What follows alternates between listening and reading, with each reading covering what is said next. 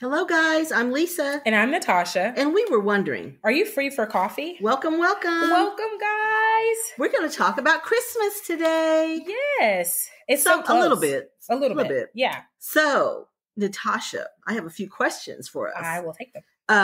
What is your favorite Christmas tradition? Ooh, okay. So probably to this day, it is baking and decorating cookies. Oh, and no pun. I know, no pun intended. But when I was very little through high school, my grandma would invite all of her grandkids over. So she has 7 kids. She has 30 plus grandkids. Oh my gosh. 20 plus great grandkids and even some great grandkids. So we would all come over. We would everyone had a station, like sprinkle station, and not like these cute modern sprinkles. You know, back then you got like gumdrops and those little cinnamon big hard things, candies. Yeah. And we would all make cookies. And she would help us put them in bags, and they would be our gifts to our parents. So if we didn't have anything else, we had fresh baked. So, sweet. And my daughter loves to decorate cookies with me, and it warms everything about me. That's so fun. Yeah, so that's mine. What is yours? Well, we used to open presents, just kind of everybody go for it, know, and in 5 minutes it's over, if that long. Right. So then we started opening presents like in row fashion from youngest to oldest. So it's so nice because everybody can ooh and ah over each thing. Everything, yeah. And each gift gets its attention. And it's less chaos, it sounds like. And then you spend so much time getting it. You want a little feedback. And so see their reaction. Yeah, it's fun. It's fun. We do it that way. We never run in and just, I've seen people, we've never done that. We used to, but we take turns. Okay. So now that's kind of fun. So the next thing is, what is your favorite Christmas carol? Ooh, or Christmas song? Christmas song? Classic or modern? Well, I have one of each, so you can do. Okay. Oh, man. It's hard to choose. It is hard to choose. You kind of have to categorize So them. Modern would be Anything Christmas by the Pentatonics, which yes, I love them. Gosh, and you know what? Classic remake, it's not classic per se, but Michael Bublé. Oh, yeah. I love him for Christmas. Frank Sinatra. He is. It's like a just like very traditional, but a modern remake. So anything Michael Bublé for Christmas, anything Pentatonics for my newer stuff. I love A Holy Night for traditional. Okay. And, like Nat King Cole or somebody like that singing it. Although I've never not liked it, no matter who sang it. And contemporary, of course, All I Want for Christmas Is You, Mariah. Girl, who can't? Who doesn't like this? You just can't. I don't know. Does anybody not like that song? Some people say they don't, but I don't believe them. When it comes on, your little hip starts to twitch. And you sing. And everyone tries to hit the high notes. It's just so... I love it. Yes. And Mariah Carey has done so much more, but let's be honest, we all love it. There is a Netflix animated series, All I Want for Christmas Is You, and it is based on Mariah Carey. Yes. Oh, I think that's cute. It's really cute. Oh, so I do love that song. Yes. It makes me happy. Okay, next question. What is your favorite Christmas movie? Ooh. Okay, when I was a child, it was Home Alone, and Home Alone is a Christmas movie. People don't think it is, but did you see my Home Alone Lego? I did see it. Yes. We need to post it. Yes, I'm going to post it, y'all. It's actually pretty It took us a minute to I did not see the van until my now. My sister. That is awesome. Mostly did it. Like I was a supervisor. I was parts and she was labor. Do any of you all have older sisters? If you do, you understand this entire moment. But y'all, we could have wired it. There's a kit that you can put lights in it, and it actually sings and does all kind of stuff. But we didn't know, so I think I kind of want to do it, but I think we'd have to kind of take it apart. You would now, and it's perfect. So we will post it to our Instagram because it is perfect. So that was my growing up. That was my favorite movie. I watched that the other day. In fact, I watched all of them with my grandkids. We had a marathon. Home That's Alone pretty marathon. Awesome. We're supposed to do that next week. So nowadays, my favorites, I have 2. So if you have Netflix, I got one for you. If you have Hulu, I have one for you. And I think you can stream them other places and pay for them. But on Hulu, I love Happiest Season. I think it's really, really cute. Mm-hmm. It's very, very conscious. And it gives people contemporary, who, modern. Yeah, I guess people modern. who aren't always included in Christmas stories, very much so an inclusion. And then on Netflix, I am really digging Love Hard. It's I haven't new. seen that one. I'm going to watch it. It's so this day and age because it has to do with Is two it people. Funny? Is it it's a very comedy? funny, Okay. Very funny. But it has to do with two people meeting on an app. Oh, that's cute. Yes, it is. It's cute. That's a good meet cute. It's cute and hilarious and yeah. Or cute meet. What is it? Meet cute, I think. It's it is cute, but it is chaos too. Okay. Well, I'm going to watch that. So my favorite is It's a Wonderful Life. And I cry every time I watch it. I do. Just something about it just kind of touches me. My husband loves that. And a modern one, I guess, The Holiday with Kate Winslet. Yeah. Oh, I love it. But okay. I love the house. I'm just, Yes. I just love Kate. I do Kate's love little that one. house is so darling. And I love Jude Law in that. I think that's my favorite part. Oh, I may watch that one again. I haven't seen it in a long time. Yeah, that's a sweet one. That is a good one. Okay. Your favorite Christmas cookie? Oh, I love sugar cookies. I know that's plain. Like crunchy or soft? Soft only. Soft sugar cookies. No, uniced, just plain. Soft sugar cookies. Minimal. If you have to do the little sanding sugar on top, please keep it to a minimum. I don't need a ton of that. That's my favorite, which is so plain. I know. Yeah, I love sugar cookies too. But my favorite it's a Reese's peanut butter cup cookies. So the actual cookie is like peanut butter, but then there's little miniature Reese's wrapped inside of it. You cut them in half, so to get them a little smaller, and then you also use semi-sweet chocolate too. Okay, so that's in it, and sounds they are so good, y'all, and they're so soft and are they pretty rich? Yeah. Oh my gosh, they're so good. You knew I wasn't gonna. I wait all year to do those. I don't have them any other time. Yeah. But now I do because of when this will air. I do like gingerbread. Like I love those, but by Christmas I'm gingerbreaded out. Yeah. Like I've had it from. I love the look of gingerbread. I don't know. I mean, I like gingerbread cake. Do you like ginger snaps? Not especially. Really? I mean, if somebody offered it to me, I'd eat it, but it wouldn't die. Do you like molasses? Not especially. That's what it is. That's what it is. Okay. Do you have a favorite Christmas ornament, like a sentimental one or something? Means something to you. I do. We have a lot though, but we commemorate big things. So we have our very first Christmas together. We have a picture ornament. Our kids, we have first Christmas ones for them. But I had a good friend of mine. We dated in college and then remained friends. He passed away. And I have one of his ornaments. And that's like our special. That's sweet. We put it up. Yep. So that's like kind of our like special sentimental. Yeah. Always goes up.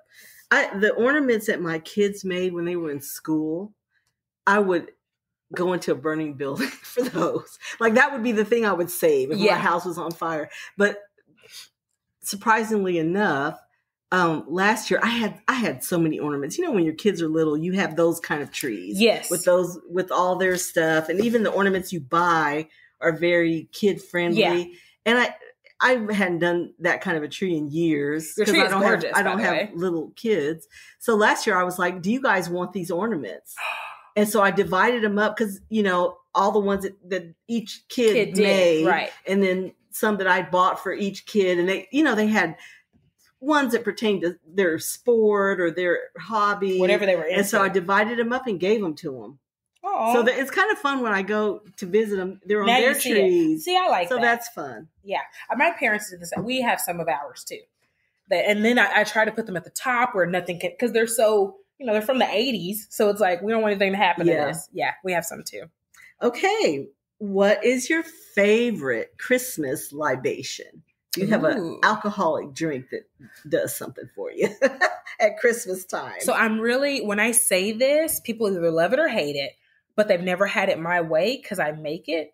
But mine is eggnog. Me too. Mine is eggnog. I have a good recipe too. The recipe is mine's a little heavy on the 30 something years old. Ooh. And you use raw eggs, but the liquor cooks it. Yes, correct. Maybe it's the same one. I don't know if it's the same. This recipe was like in the Dallas Morning News in the paper like years ago. I wonder if this is or it. Maybe it was in D Magazine. No, we'll post it. Okay. It's that is so mine. So very my rich. husband was like, I don't like eggnog. I'm like, what do you mean? It will knock you on your ass. And if you want to cheat, really strong. If you want to cheat and you're in Texas, right? The best cheater eggnog that you can get is Brahms. Oh, really? And my husband would kill me for telling me. And they do actually make theirs. Okay. It is so good. It's so good. We'll post recipes. Yes. Though. And my husband would kill me because then now he's going to tell everyone go get my eggnog. But Brahms is the best. And what liquor do you add to your eggnog? Bourbon. Yeah. I mean, you can do I've a combination. Added rum and bourbon. You can do a combination, I think, of three. And even amaretto is delicious. Okay. So I have, my dad added Fireball. What is that? Cinnamon? It's whiskey. It's the cinnamon whiskey. And surprisingly, it was actually really good. And I don't like it alone, but it was very festive because it's so heavy in the cinnamon. Yeah. It was good. It'll sneak up on you though. Yeah. But they won't even sneak. Mine just has a sledgehammer right away. That's kind of mine. But it's so good. Okay. So y'all, what do you think about Kim K and Pete Davidson? Get it, girl. That's what I'm going to say. You guys already know that I am a Pete Davidson fan. Listen, he's tall and funny and dorky and everything about that screams hot to me. And I saw it coming. I remember when I told you, I was like, I could so see that. Listen, think about this. You have a sister and here's your sister, your older sister who has all these love ups and downs and debacles. And then she gets with this guy that's tatted up and not anything like what you've ever seen any of the Kardashians with. And she is madly in love. Oh, we're talking about Kourtney. We're talking about Kourtney. Okay. So you're telling me she wasn't looking like, maybe I need to quit dating my type. Maybe I need to step out of my comfort zone. Type. And then if someone can make you laugh, that's priceless. I thought about this. Is funny. I thought about that about type the other day. Maybe you love hamburgers, and nothing like a great hamburger. That's your go-to. You love hamburgers, but then somebody takes you for sushi, say, and then you're like, "Well, damn, I like this too. Sushi is really good. Sushi's pretty damn good." So it's kind of like that. That's exactly what it is. So that is exactly what it is. Now, usually my thing is when somebody breaks up. I feel like you just need some alone time, just to reevaluate and just take some time. But I thought about her, and she was quoted as saying, she had admitted that she and Kanye had their most tension-free moments when he was living in another state. Yep. And she said, I thought, oh my God, that's when we're getting along the best. But then that is so sad to me. And that's not what I want. Mm-hmm.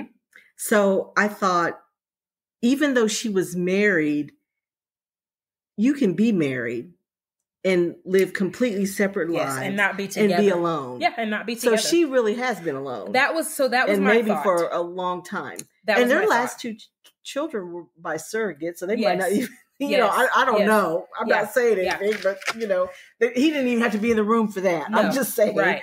No, I think it was a long time coming. Yeah. And I think I'm surprised she lasted as long as she did. I do too. Really. I really, and I give her props for that. I do too, because I want to point out that while this is nothing against mental health issues, but the reality of living with someone day in and day out who is struggling with mental health and not seeking proper treatment and not maintaining a regimen, it is very, very daunting, to say the very least. And so I really give her props. I really do for that. But I feel like sometimes you just know, and I'm done. Right? I mean, they may not be where I want to be, but I'm done. I know it's time to move on. She could have realized that 2 years ago. So people are looking at it like, oh, she's already with somebody. Yeah. Baby, she might have been checked out 2 years ago. Right, we don't know. Right. But and that's how I felt. Pete Davidson is super cute, super funny. And according to Ariana Grande, he is, well endowed. Yeah. So go Kim.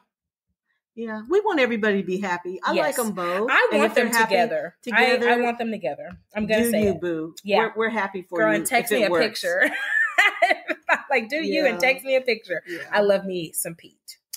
Okay, so you guys, there's a lot coming to the movies and on television. Lots of new things, and we were just kind of give you a little update. Oh, and by the way, Ben and Jen. They're still going strong, yes. Okay, just FYI. And just like that, which is the Sex and the City reboot, that's coming December 9th, guys. Is it that? Yes, oh, that's coming on HBO approaching. December 9th. King Richard, starring Will Smith, that's playing now, yes. At the movies and on HBO, which I saw it, and it's really good. And I think Will Smith does a great job in the role. It's very inspiring. Makes me really... I know that Venus and Serena loved it. So that says a lot. Sign. Yeah. That is definitely a good sign. There's a new really epic show on Prime Video. It's a fantasy called The Wheel of Time. It's kind of Game of Thrones-ish. The first 3 episodes are out now. And new episodes are coming every Friday. They've already renewed it for a second season. Okay. So I did watch it. It is very fantasy. Okay. So if you like that genre, that's my jam. And it is very epic. And Rosamund Pike is in it. Gone Girl, the girl from Gone Girl. She's played in lots of things. You know her. She's a brunette in this though. And it was. Don't you love how they just kind of like can switch and they're a whole new person? But it was pretty good. Belfast is out, starring Outlander's Katrina Balfe and 50 Shades Jamie Dornan and Judi Dench. It is kind of a biopic, kind of, sort of, or at least autobiographical. The director, Kenneth Branagh, his childhood. Okay. The tensions, the troubles that were going on in Ireland between the Protestants and the Catholics, which since I didn't live there, right? I never did get it. I mean, I remember when that was going on. I don't know. I guess I was in high school or something. I was just like, I'm not kind of getting that, right? But just like I'm not getting now what's going on in America. So girl, that's a whole nother story. We'll talk about that later. This is Christmas. Cheerful times. Yes. The remake of West Side Story, Steven Spielberg's West Side Story, is coming out December 10th. Yes. If you like musicals, yes, that will be your jam. Gonna be your jam. Yep. Being the Ricardos is going to be released December 10th, and that's kind of it's not really a biopic, but it portrays Lucille Ball and Desi Arnaz during some issues they were having, and they did have a lot. Yes, they did, and it's and it will be on Amazon Prime later in the month. And The Lost Daughter, starring Dakota Johnson and Olivia Colman, which is getting some award buzz. Okay, is coming out December 31st. And Outlander, guys, the first of the year that I don't have a not date, yet. But we do know that will be coming out. And we do also know that Bridgerton season 2, or the second part, did just wrap up filming. Yay! So we should be getting that soon. I don't think we'll get it for Christmas, will we? No. That's sad. That was such a... It's going to be in the new year. Great Christmas present. It was. Just rewatch Ted Lasso for Christmas. Yes. And we're going to do a whole... We're going to do a whole thing. Guys, I've been converted. I know, it's bad. Yes. I am very evangelical with Ted Lasso. I'm spreading the word. Getting converts. It is good. So, I hate to admit it, but it's actually really, really good. We're going to take a little break, and we will come back to y'all the first of the year. Yes, this is our season finale. Keep up with us on Instagram, because we will post, and we might do, maybe, we're trying to decide if we want to do a YouTube, but maybe we'll let you know if we do. So, who is your sexiest man alive this week? I know who I'm going to pick. I don't know his real name. You know his real name. So in the spirit of Ted Lasso, I'm going to pick Roy Kent, who is a character, guys. Oh. As my sexiest man alive. But this is the thing. It has to be Roy Kent, because whoever he is for real is not that attractive. Is not. His real name is Brett Goldstein, and he is that attractive. But I just love Roy Kent. Like, I love the character. And he's one of the writers, which makes him even really even yummy. Sexier to me. Yeah. So I love Roy Kent, who in reality is Brett Goldstein, but he probably doesn't swear as much. He may not play soccer. But somebody was saying that he kind of is like that. Really? I think I read that somewhere, because he was in Texas. He was in Austin at something. That I absolutely love you. He kind of has that same demeanor. Yeah. That's my sexiest man alive. Yeah. Brett Goldstein, a.k.a. Roy Kent. Yeah, he does it for me too. That's really cute. He's yummy.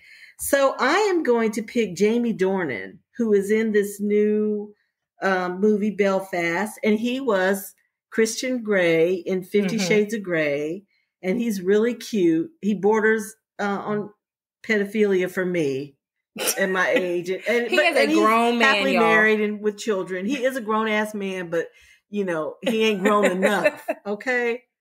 But he's just darling. Okay. He's so cute. And every interview I've heard of him, he's just so well spoken and funny. He is just a cute guy. Those are good ones. So and he's up. So we want to see him in this new role. I love when people, you think of them in just one way and they do other things. They do so much more. And there's so much more to them than this one thing. And of course, 50 Shades was well loved, the books and the movies, but he's a lot more than that. Yes, he is. He is. I watched an interview with him, and I'm like, wait, you're a whole person under this. Yeah. Because sometimes we fall, whether in love or whether we hate a character, we're wrapped up in that character. It's just pretend, y'all.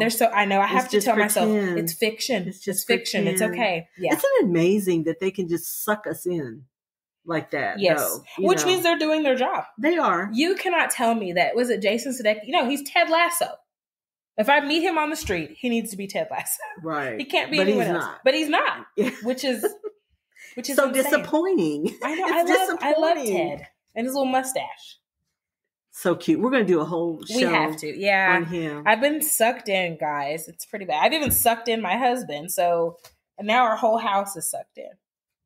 So you guys, on Instagram, we have been listing the our shopping. Yes. Our list. And we talked to y'all last week about it, but it's up on Instagram. So look at that.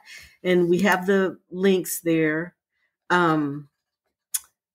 Let's see what else is going on. We'll put the PDF. We still have the PDF for the Thanksgiving table. It's not too late, and you can use it for your Christmas table you can too. They're very neutral. So that's the free download. All you have to do is save it, print it, cut it. You're good to go. Do what you want with it, but hit us up and show us what you did. Yes, please tag us, and we'll do a gift tags. You can. It would make cute Christmas tags. You cut it in half. It's actually a Christmas tag, or even whole.